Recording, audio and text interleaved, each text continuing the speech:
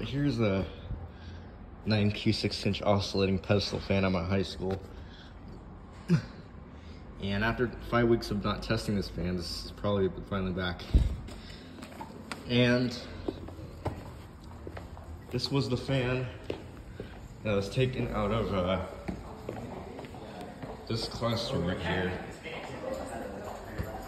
You can see there is a LASCO fan here. The fan is located right here at this end. And there's actually two of these. There's one at the other end of the room, which I'll go ahead and I gotta point out right now.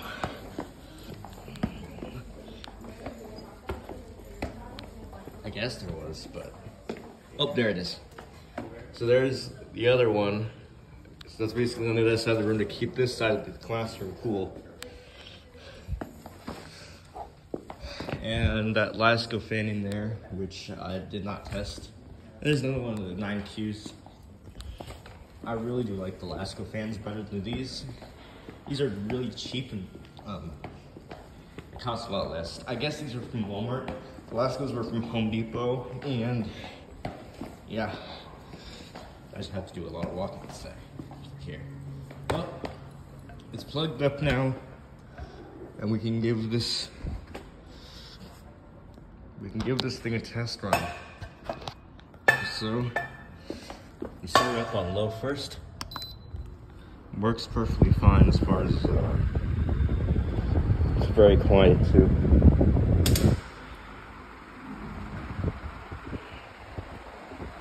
Oh, the blade is warped.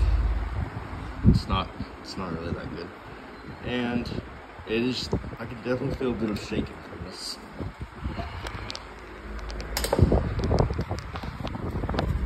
Alright, we'll go up to medium.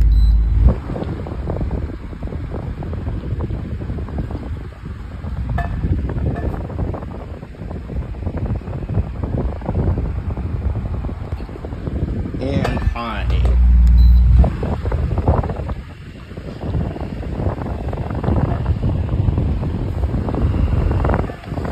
And oscillation.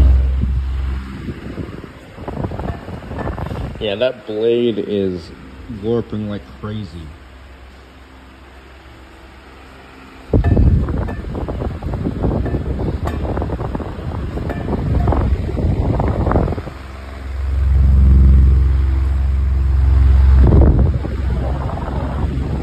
And we go off.